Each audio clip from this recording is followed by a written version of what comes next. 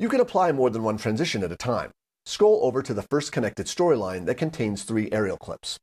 Select the middle and last clip, then press Command-T to apply the default cross-dissolve to the head and tail of both clips.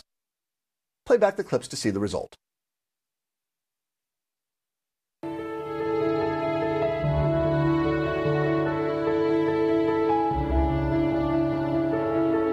One thing that's unique about the Southwest is just, again, how the landscape changes so quickly. I'm not crazy about this last dissolve into Mitch, so I'm going to remove it. To delete a transition, just select it and press Delete. If you use a particular transition frequently, you may want to make it the default transition. In the Lights category, right-click on the transition thumbnail and choose Make Default. Select the edit point between the next 2 aerial shots in the connected storyline and press Command-T. Now, instead of a cross dissolve, every time you use the shortcut, this transition will be used.